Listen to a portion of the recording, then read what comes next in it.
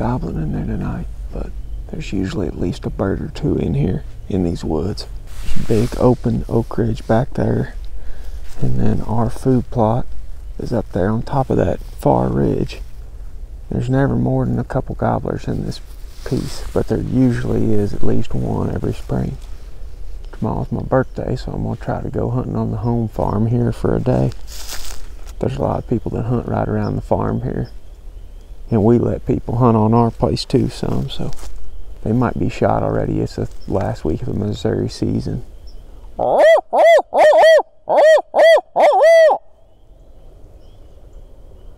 Not going to talk tonight. We're going to be way up in there in the morning.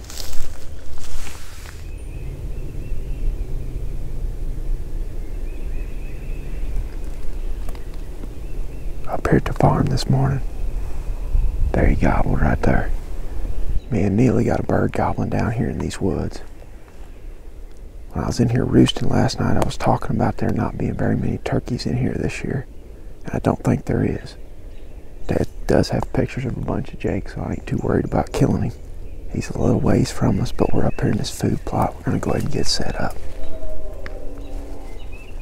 I don't want to dive off in those woods and risk blowing more turkeys out. It's so open still. We're down here in this food plot here. I've killed him up here for years. There's a good chance he'll come up here.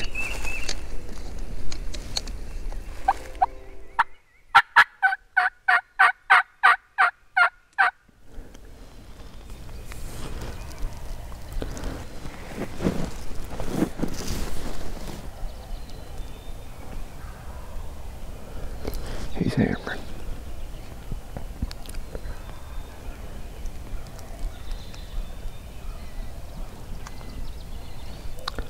This turkey's gonna come. In order for him to get up here, though, he's got to come to my left.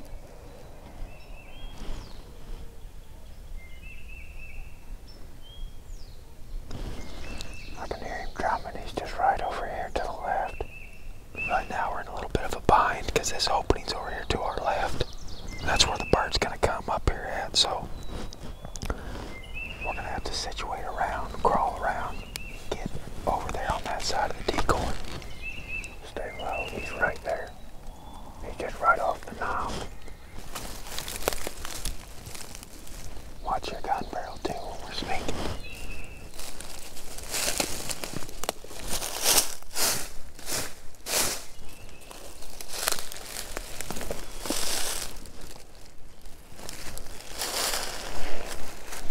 Right off of that ridge. That's why he sounded like he was kind of far when he gobbled. It's because he's just, yeah, he's down towards the bottom of the hill. But we've got to go this way and get set up on this side somewhere. I'll probably just leave the decoy sitting where it is.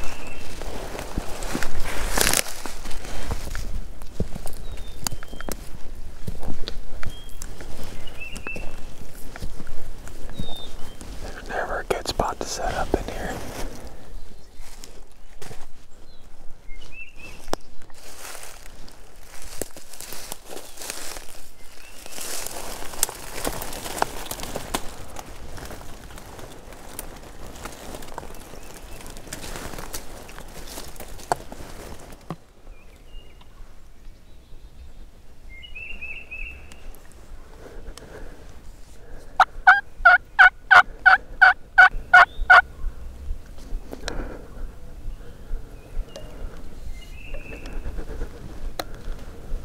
There he is. Neale, he's right here. He's right on the other side of that fence.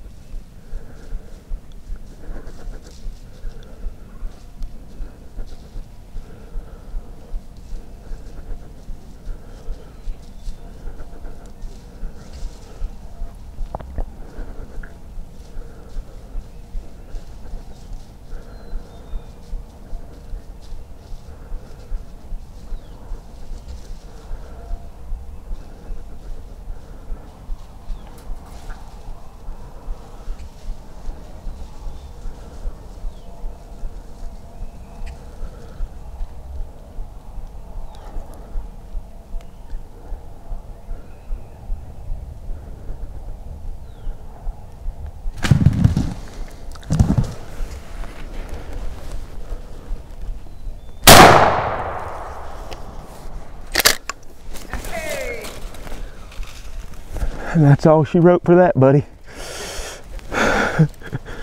Holy cow. Got set down just in time. Oh my gosh. That was wild, dude. He jumped right over that fence. Look at what we're sitting in right here. We didn't have no other place to go. No, we didn't. We hadn't even met, man, I'm shaking, dude. I'm shaking like a leaf. Hadn't even been set up, but for just, I don't know, 30 minutes or so. And I could have swore he had hens with him. I heard hens fly down. Yeah, we were sitting on just right over there, about 15 yards. And we started calling. He shut up for the longest time, and I could just barely hear him drumming just right over the hill. I'm like, man, we're gonna have to move because this setup, you know, he's gonna end up coming into our left, our hard left. Yeah, there wasn't no way to shoot behind. No. So we just snuck around here, and as we were sneaking, we were scratching in the leaves, and he must have heard that and started coming, because as soon as I sat down in this rose bush, I could hear him drumming just right over the hill. And he came up there, he could not get through that fence. He eventually just gave up and flew right over it. Yeah. That was pretty crazy, dude. Kept poking his head through it. This is, what a mess. Oh, what a mess. Got blood on my hands. Had to set up right here. There's just no good trees up here around this food plot ever. Look at this. Just a big patch of multiflora rose. Just had to plop down right there and make it work. That's pretty sweet, huh? What's that? Whole long spur turkey looks like. Boy, he does have a great big old thick beard, doesn't he? Like a Shetland ponytail. Like a Shetland ponytail. Hey, you know what else? Today's my birthday. Happy birthday. Shot one on the farm on the birthday. Yeah, I ain't never done that before. Congratulations. That sucker got right behind this fence right here, and he could not figure out how to make it through it. I mean, he seen that decoy and he was coming straight for it, but eventually he just gave up and he just flew over top of the fence. I did it from over there. I couldn't see how high that fence really was. Could you see him when he was right here? Oh yeah, I could see him trying to poke his head through. I just about tried to shoot him right then, because I was like, man, he may not get through that sucker. Yeah, But he was bound and determined to get out there. I'm glad that he stood around there. That's why I like using decoys when I'm, you know, trying to film it myself.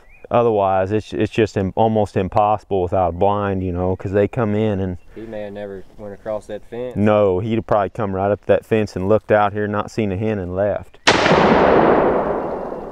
Successfully submitted.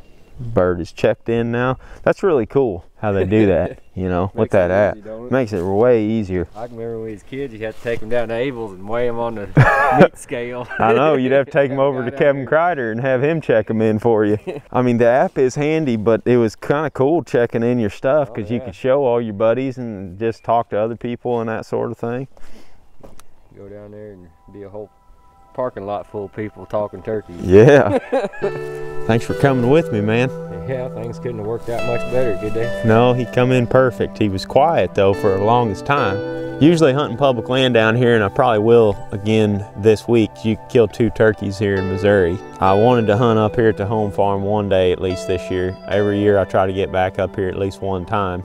My dad killed his first turkey right here in this opening. I killed my first turkey 100 yards from this spot. We've killed a bunch of them right up here. The spot means a lot to me, so I wanted to just come in here one morning and try to get one on my birthday, and it worked out. Sure did. As soon as he fired off, he was like, I know right what to do with him. You see that old tree stand right here too? That old wooden ladder stand? Yeah. Me and Dad built that when I was like 6. Yeah. And put that there. Let's get him down to the house and show Dad, and he'll be pretty tickled with that, because he hadn't been hearing him. Might even turn him into a good little breakfast sandwich.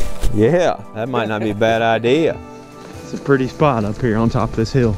Wake up and walk out on the porch and take off hunting back in here. My grandpa bought this place back in the, I believe it was the late 70s. And me and my dad moved into that house over there on that hill when I was sophomore, junior in high school, probably. And we've been hunting this property since I was a little kid. Like I said, I actually killed my first deer right here in these woods I think a couple years later, me and Dad were in there hunting, and I shot a 8-pointer. He came and died right here. It was the first nice buck that I ever shot. First turkey, first deer, first buck, everything right here in about 150-yard span. Yeah, come here and have a look at him. You look like you just woke up. Cold, I got it. I'll see you got your new t-shirt on.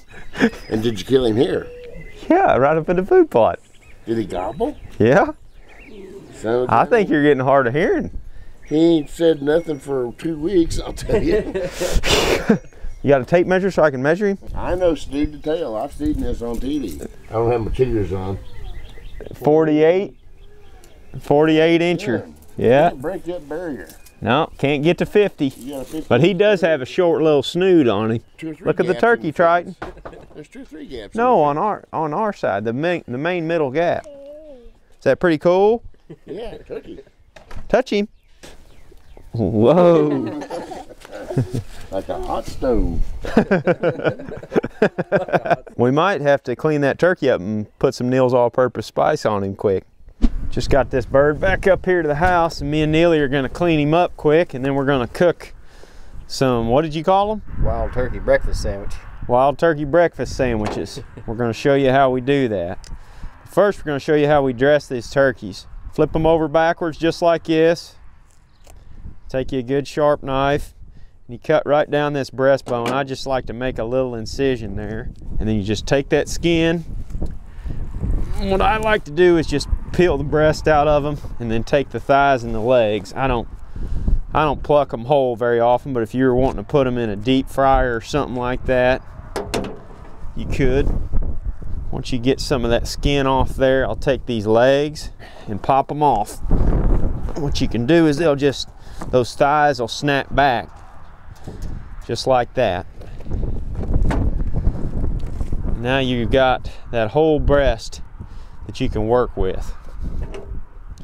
What I'm gonna do here is start right here on the breastbone, cut right along that breastbone right there. And you're just gonna run your knife right there along that bone, along the inside. It's pretty easy to do.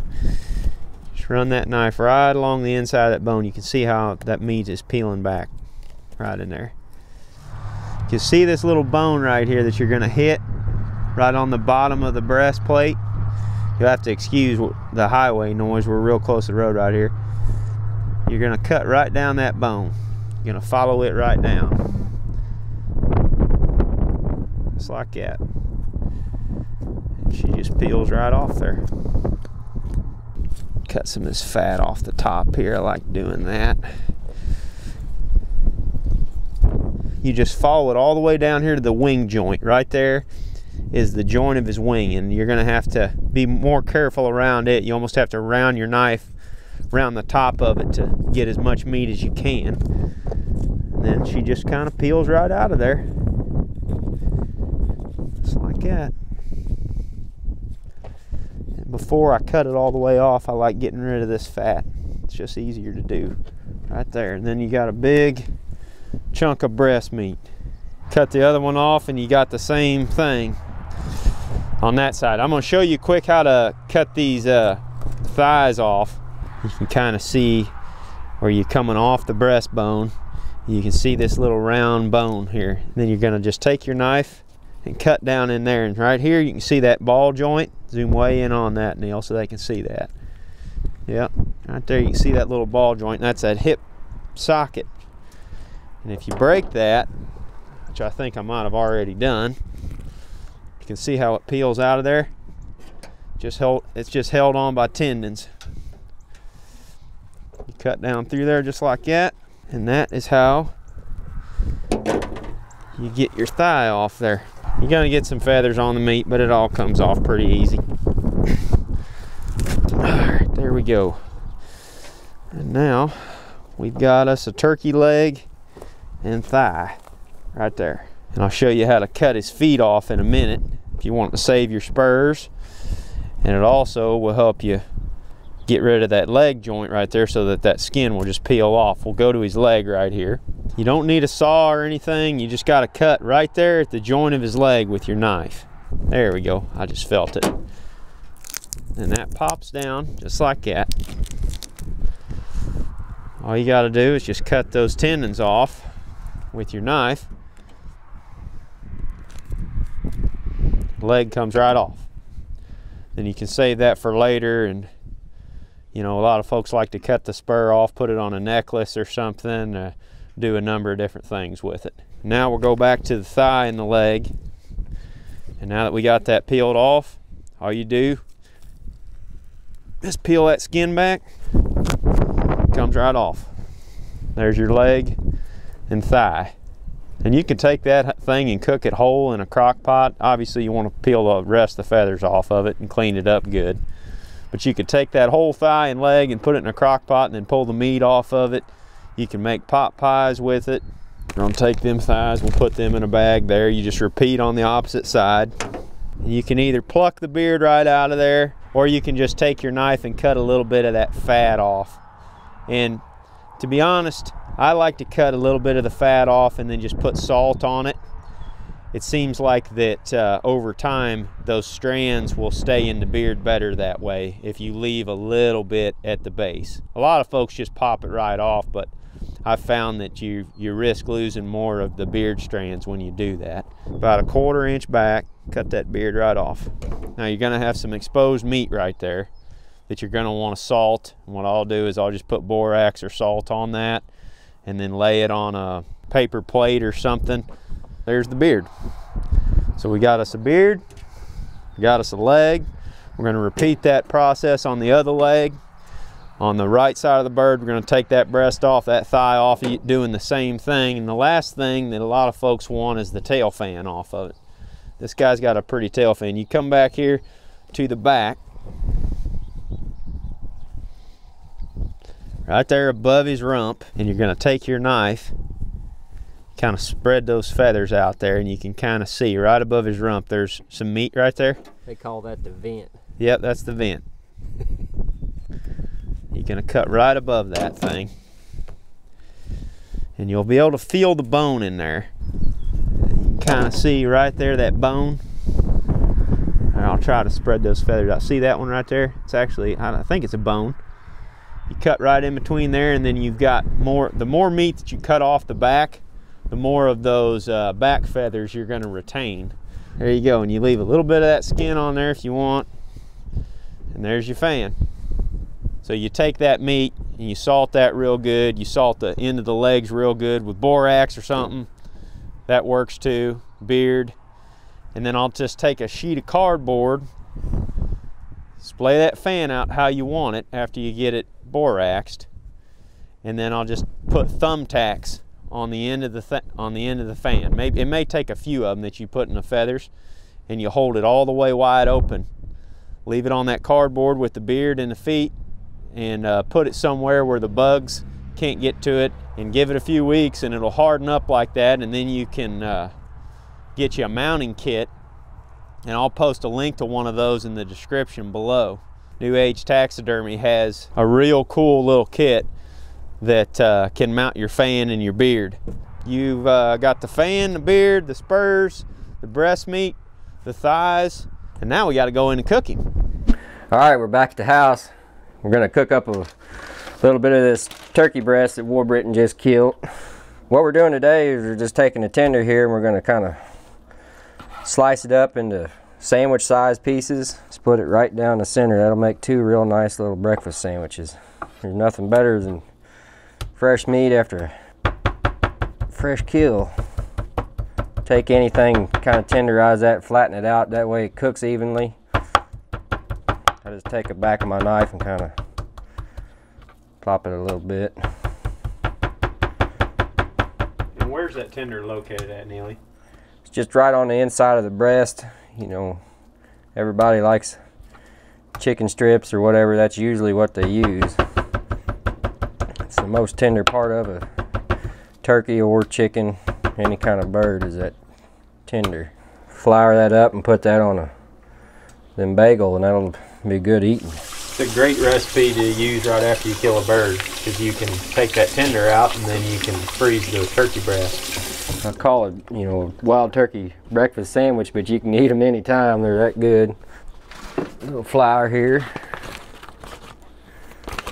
Just enough to dredge this turkey. You don't need a whole lot. I'm gonna take, now this seasoning is my own personal seasoning I spent some time on. We'll put a link in the description below when it is available. Hit it both sides real good. I use this seasoning almost like a rub. You can really cake it on there. Kind of smoky. It's got some garlic in it, salt, some peppers. You don't have to have it soaking completely, but just enough. Get it to pan fry nice. Come over here to the stove and we're going to render bacon down. Now after this bacon renders, you want to leave the fat in the pan. That's what we're going to fry this turkey in. Oh, I hit my bacon with just a hair of black pepper. To render this bacon, I just got the heat on the lowest it'll go. Back here I got water boiling, and I'm going to poach our eggs in there rather than pan fry them or whatever. Just put a little bit of vinegar in there, just like a capful, get it boiling. Whenever we get ready to build our sandwiches, we'll drop them eggs in there. And when you're doing that, you want to spin it water that way that the whites congeal and they'll kind of hook to the yolk. That way you can dip them out of there and they'll lay right across your sandwich. And that way you can slice it and that yolk just, it's almost like a sauce. It just oozes all over the plate. Dip your sandwich in it, it's awful good. Flip your bacon here. Once it's all rendered good, we'll set it to the side, leave the grease in the pan. And then we're going to put a little bit of butter in there just to give us enough to pan fry the turkey. Now when we pan fry the turkey, we'll set it to the side once it's finished, and I'm going to add a little milk and flour to it and make a gravy to pour over top of these sandwiches. I got the oven preheated 350, mainly because I don't have a toaster, and we're making these sandwiches out of bagels. So I'm just going to throw my bagels in the oven, toast them up whenever it gets hot. Boy, that bacon smells good, don't it? Yeah. I can just eat it all the time. Also got some sliced tomato. Lay them on top of the sandwich as well. May give it real good flavor if you like tomatoes. If not, don't put them on there. I've always enjoyed, especially with wild game, I've always been, you know, in the kitchen messing with it and trying new things. As I got older, it kind of developed into a career. You know, I wanted to learn more about it as much as I could about it, so I went to culinary school. I went to Le Cordon Bleu in St. Charles. In my free time, I'm usually right here at home working with wild game and trying new recipes. I've come up with a really good seasoning that hopefully everybody likes. But I have got my business started, you know. If you see anything that says Neale's on it, it's probably pretty good. Take your bacon, get it on some paper towels. Some butter. Your all butter look like that at home. Got toast crumbs in it and everything else. Just gonna go right in with your turkey. May just kick it up just a hair to let it recoup. Simmering nice. You don't need nothing too crazy, piping hot. You just want to pan fry this till the flour, you know, turn to golden brown, good and crispy. Call that the GBD, golden brown delicious. Probably 3 or 4 minutes on each side. These tenders, you slice them in half like that, they won't take a whole lot of time to cook. But you do want to make sure you get them cooked through. If you're not sure, and you got a thermometer or something, you know, any kind of poultry or fowl, you want it at least 165 degrees. Since we got that going, I'm going to go ahead and attempt to do a couple of these eggs. You want to get a good spin on it, let your water, when it's spinning like that, it'll help the whites. If you just throw them in there and let it boil, the whites will separate from the yolk. If you get the water spinning, theoretically, it should just make it wrap around itself while it's cooking and have one good solid piece of poached egg.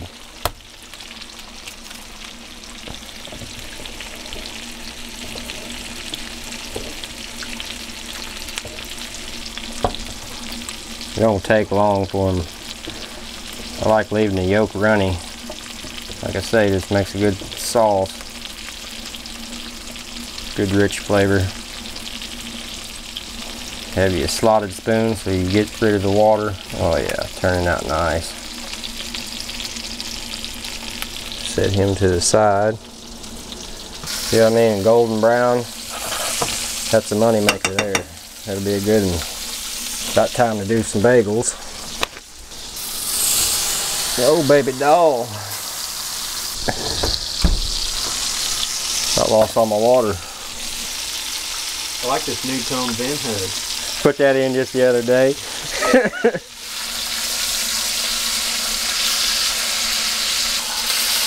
Take it out of the pan. Oh, this good grease here. We're gonna add just a little flour in here. Making just a little pan gravy sauce here. What are you doing? Oh, just making a little gravy, pour on top of these. Put your flour in there and mix it in with your fat, whatever kind of fat you'll be using. And then you just add your milk.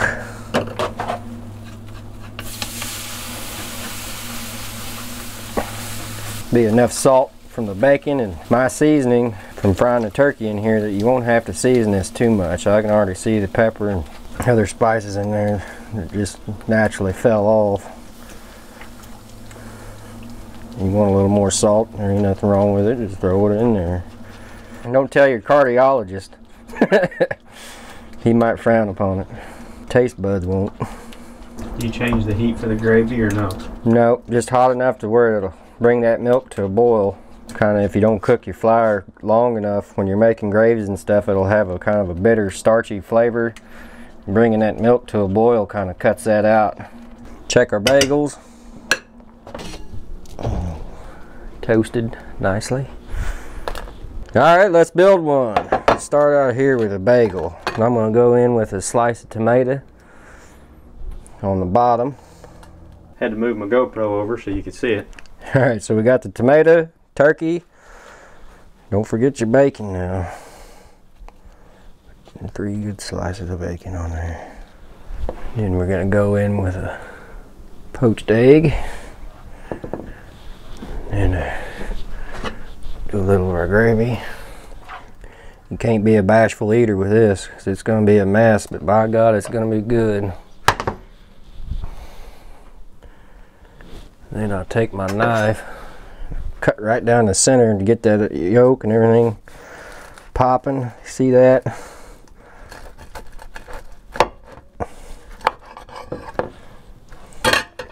That, my friends, is going to be absolutely delicious.